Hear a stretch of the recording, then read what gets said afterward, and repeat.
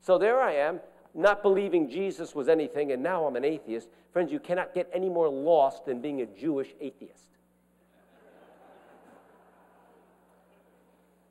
And I stayed an atheist into my teens, into my 20s, into my 30s. 24 years of my life, a Jewish atheist. And friends, you already can figure out I wasn't quiet about it.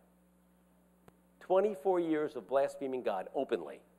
But I thought I was the best guy in the world. I never smoked, I never drank, I never used drugs, not even once.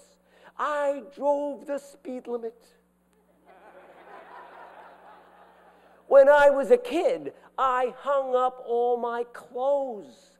I mean, you get in the picture here, in the dictionary next to the word good, a picture of me. I thought I was terrific, and all you had to do was ask me, and I'd have told you.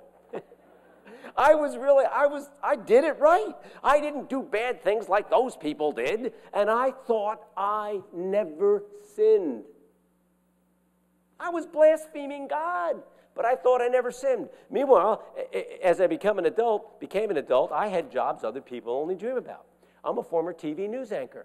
I'm a former talk show host, radio and television, former TV general manager, assistant to the mayor. I was a big shot locally, and people would get all excited to meet me. They'd ask me to sign autographs, and I used to say, rightly so. You should want my autograph. And I thought I never sinned.